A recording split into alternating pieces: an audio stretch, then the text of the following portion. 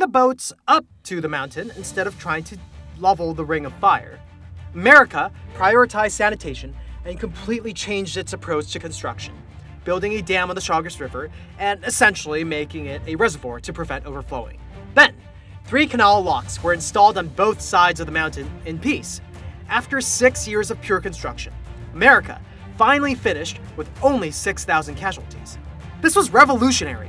A voyage from New York to San Francisco now only takes 5,900 miles, less than half the 14,000 miles it would have normally taken through hazardous waters.